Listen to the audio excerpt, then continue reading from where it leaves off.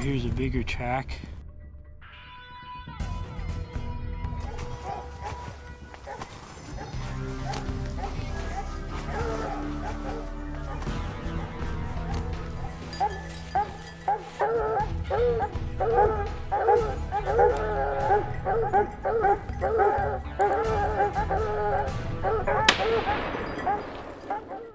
Montana Full Circle is brought to you by Buffalo Bore Ammunition, Strictly Business, Leupold Optics, Slumberjack, CVA, Bergara, Bogpod, Caldwell, Tipton, Nanook, Heat Factory, Chef's Choice, Pete Ryer, Zenick, Western Wall Tents, Bitterroot Brewing, and Montana Department of Agriculture reminds you to educate yourself on the harmful effects of noxious weeds.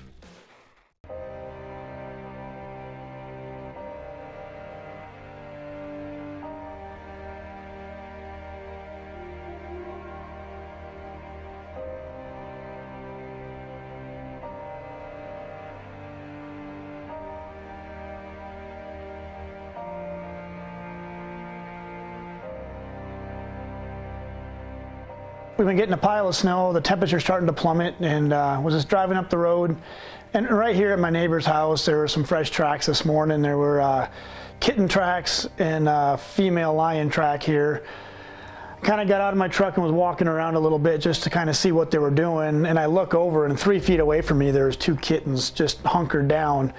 So we backed out of there. The mom is somewhere else, so we're gonna see if we can get some dogs on this female and get them pushed out of here. My neighbor's been having a big problem here lately with a lion. It's been coming down to my barn looking for house cats, and my neighbor has already had a couple cats killed by this lion. So we're gonna see if we can get the female treed, get her uncomfortable, so hopefully she grabs her kittens and they get out of here after this. Sure startled me when I turned around and had 2 little mountain lions at 3 feet from me.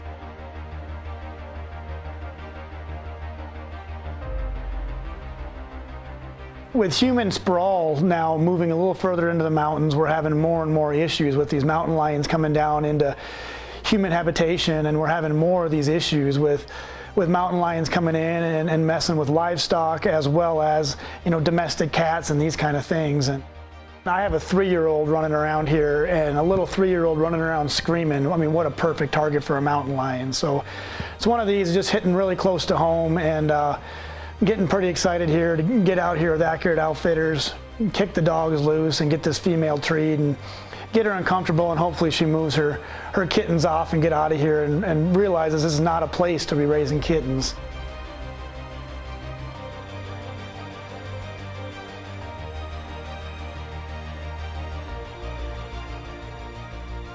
I know she went down to the river there. She went down to the creek, and then you can see the tracks coming back this way. And I mean, I don't know. There are tracks all over. I mean, the whole ground's littered. You can just, I mean, they were all over. I was standing right here, and the kittens. There was 1 kitten there and 1 kitten here. Then they went down here. They went down along the edge there. We got to figure out where the heck Mom went. If she crossed back over across the creek over there, I mean, she ain't gonna be far, is she? No. It's amazing how much snow you get in just an hour. Probably. So there might be, maybe there's a tom with this female. Could be. Might even be the one from the other day. Would the toms kill the young to try to get that mom to go back into I don't know if they're cycle? fair or not. Yeah. They hang around because they can breed all year, so if there's a female, they're always checking year long. Because there could be 2, because there was one, that one jumped the fence right there. You can see the snow's knocked off. That one came across with the kittens and jumped the fence, and this one looks like a whole different lion because that one came from over there. Kind of a mess with this many tracks. Different.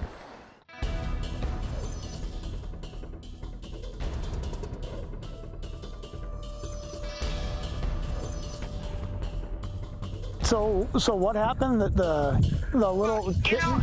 You know, I just need to. I cannot get Casey, and I've got the other dogs in. Thank God, because it was Brady that was going after him. And so I know right where he is. He's right kind of under my porch by my office door. You don't want those cubs being raised around the houses to think that this is a good place to live. No, you know. I hope this little guy isn't hurt, but they're tough. He's a fighter. I got scratched on my leg. Oh, he hit you too, huh? Yeah, he was fighting them, and I was trying to get him apart, and I just got scratched on my leg. Grabbed him. Excuse me, holding my jeans, and I haven't even looked, but. Let me come down and give you a hand, Carol, and then we'll just keep plugging. I'll see you in just a minute. Okay. Thanks. Bye. Yep. Bye. I let him out the front door, and they were kind of running around, and then all of a sudden I hear them barking like crazy.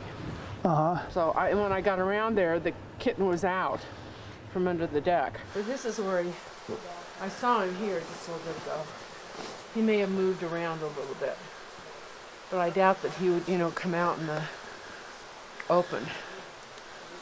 I think I'm scratched. Yeah, he got my jeans. I don't know, somewhere under here. No big deal. Well, this is what the lion's been eating, just a dead mule deer fawn, and that's why the kittens were only 50, 60 yards away this morning. The lions ran down into a bunch of smaller properties, and we hate to turn loose and have them run through a bunch of properties, so we're going to hang on. The lions will come back. It looks like there's two mature tracks here. It looks like probably a tom and a female, and 2 kittens, so get them pushed out of here. They've been living here this last week, killing some neighbors' cats. Now they're eating on this fawn, and just too close for comfort. We just can't have these lions running around the houses like this. There's livestock around here. My one neighbor raises horses, and there's colts and stuff around, and we don't need it. So these would be good ones to get pushed, to get them out of here, and realize this is not a place to raise kittens, and get these kittens to realize that houses are not a safe place. So we'll see what we can do, and hopefully we can find a good one that we can put that CVA Scout to work on and see if we can get something knocked over with that 243. But just another day in the life of Montana. Buffalo bore ammunition is premium grade ammunition. It is the most powerful and accurate ammunition made anywhere. Our loads are purpose designed. When the moment of need arises, you are prepared. We make the world's best self-defense pistol ammunition as well as hunting ammunition. Find us at your local retailer or factory direct at buffalobore.com.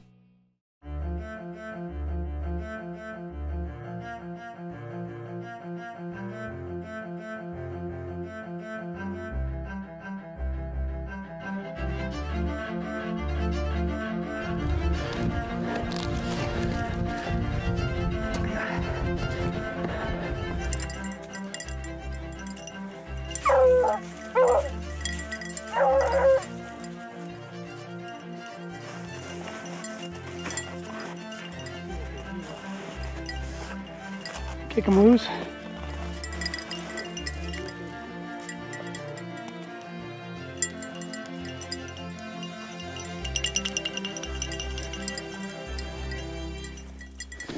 You can see this one is a smaller one. The toes in it are narrower and shorter. And over here is a bigger track. You can see the toes are more rounded. Looks more like your thumb than it would your pinky.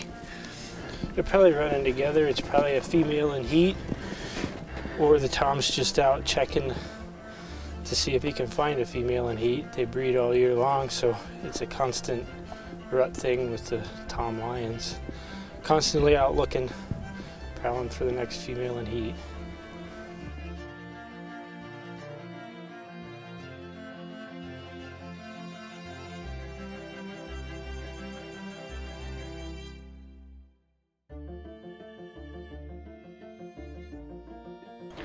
It's been cold. We've had a good year for tracking though. Lots of snow. Yeah, lots of snow. It's a little sugary. It's hard to tell sometimes. You're looking at a lot of tracks you probably don't need to, but yep. At least we have the snow. It's yeah, that's good. Ice and dirt, so. You can hear those pups sounding off pretty good right now. So it's amazing what these Garmin GPS dog units have now. I mean, we can see right where the dogs are and track them, see what they're doing. It'll tell you when they're treed. I mean, it's pretty impressive what Garmin's come out with now. I mean, How long you been running those, Scott? 7, 8 years. Yeah. I'm still using the same thing I started with. There is upgrades, but these are working for me. I can find my dogs, so perfect. No real reason to change, I guess. Nope.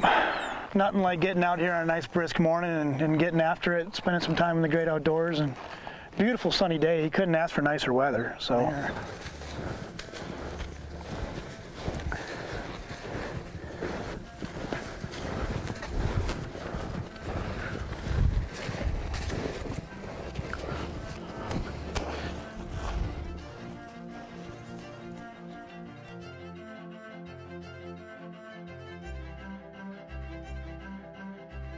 We had lion tracks just crisscrossing all over the place, and we're on a lion track here, and then there's another lion track there, and these dogs were working hard, but there's quite a few zigzagging. Yeah, they're kind of tough. Old ones, new ones. And that was it. You know, they'd be on a fresh one for a while, I'd cross an old one, we'd get on that for a little while, and then find the fresh one again, get back on that, and just crisscrossing all over. Got onto a south slope where the sun was heating stuff up a little bit too, and I think that, you know, evaporating a little, scent wasn't sticking as good as some days. Yeah. The last couple of years, the biggest problem is we don't have snow come February 1st. We haven't been getting any more snow. The weather's really changed, and now we're knee-deep snow down here where we barely ever have any. So I think the lions are all getting pushed down. The game are concentrated down here, seeing deer and elk. And I learned a big lesson. Instead of going and running everywhere else to go look for lions, check your driveway first and check your place before you go. Could have got a jump on it this morning.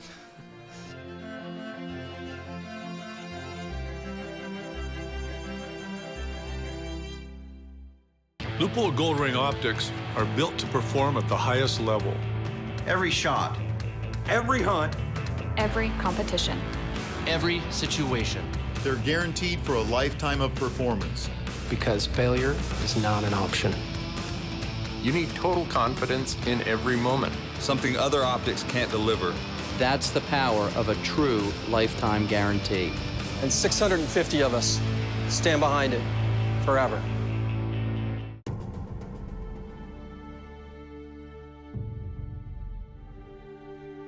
Did some hiking this morning. Good spot here. There's 2 different trails. Adam went up one and I went up the other. And right in the bottom, there's quite a few lion tracks. Some look a little older than others. I think one's fresh enough to run. They must have a kill here on the hill. There's some birds flying around and quite a few around from different days. We like to get out and do hiking on some of these gated roads and trails. A lot of the times the lions won't cross the road. They know when they cross the road to get dogs on them. So a lot of times the lions try and avoid the roads. Just kind of like elk hunting and stuff too. You know, you stick to the roads and you see a little bit, you get off of it, and usually same as elk. Lions got it figured out. You don't kill too many big bulls from the road, so no. Why would you kill lions from the road? Well, let's go find that some. Let's try. Let's make it happen. We got some happy dogs here. I think they're ready to go. Yeah, so they're ready. Let's get it. All right, we'll see what happens. Get him.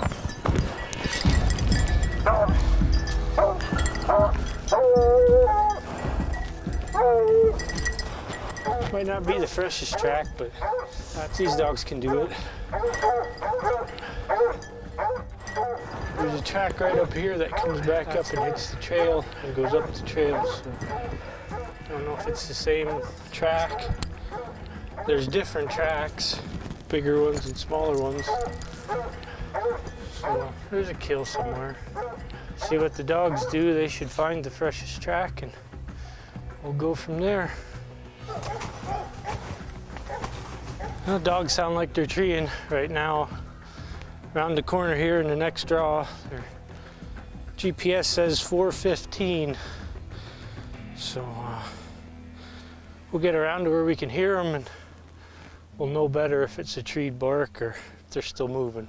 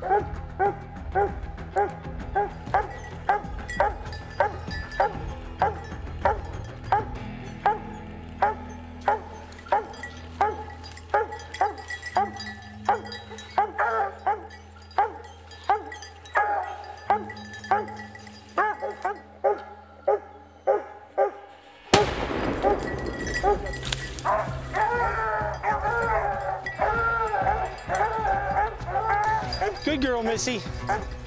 You got it, miss. I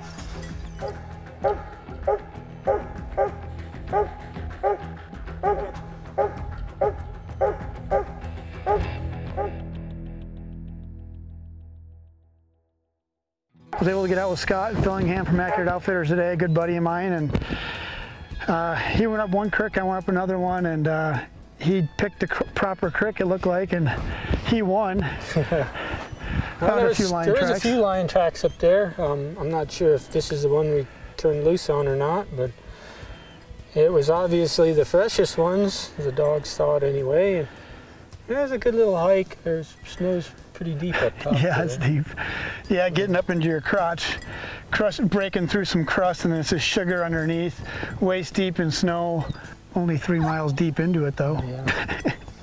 It's not so far how far it is, it's how deep the snow is, and some of that. Absolutely.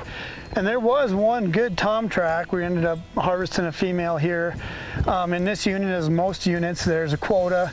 They have female quota and male quota. In this unit, everything's still open. So the deer and the elk numbers are back on a rebound from the wolves overtaking a lot of that. We're finally starting to get the wolf numbers back more in check, but the lion numbers now we're finding are really high. So giving out a lot of tags, trying to get in here, get rid of some of these females.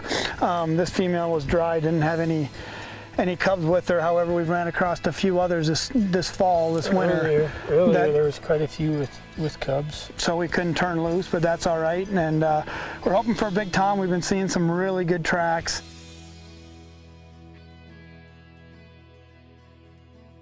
Stoked to pull out this 243 CVA 243 Scout. Actually, absolutely worked phenomenal. Matched that with a loop-holed scope, and I mean, there's nothing better. Had a great time. Little buffalo bore ammunition did the trick on this girl. She got knocked right out of that tree, went down about 30 yards and piled up. So, but these dogs, can't say enough for them. Took us a lot longer than we wanted to have to get to the tree, but these dogs probably treed 2 hours. They just held up on it.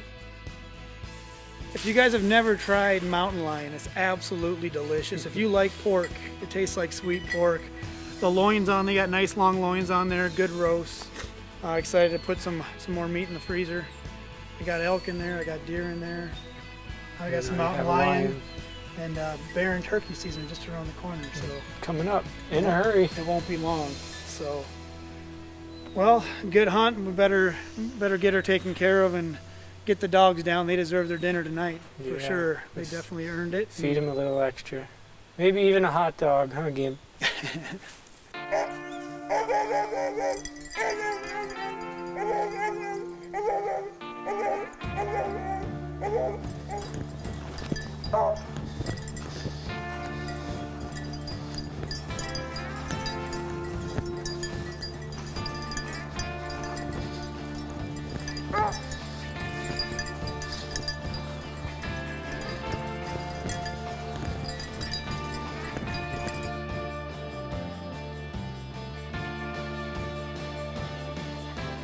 I'll slide you up. Oh. Isn't that pretty? Yeah.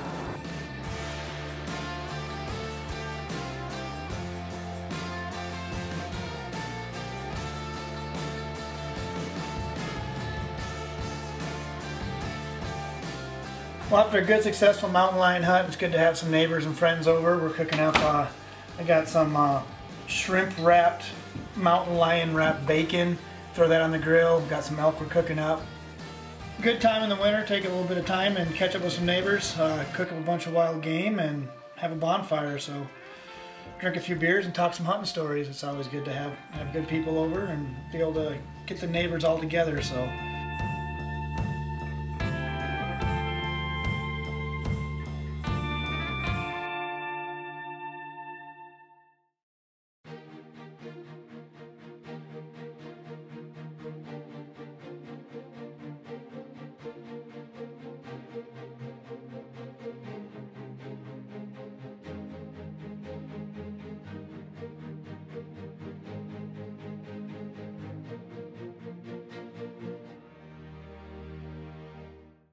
Montana Full Circle is brought to you by Buffalo Bore Ammunition, Strictly Business, Leupold Optics, Slumberjack, CVA, Bergara, Bogpod, Caldwell, Tipton, Nanook, Heat Factory, Chef's Choice, Pete Ryer, Zenick, Western Wall Tents, Bitterroot Brewing, and Montana Department of Agriculture reminds you to educate yourself on the harmful effects of noxious weeds.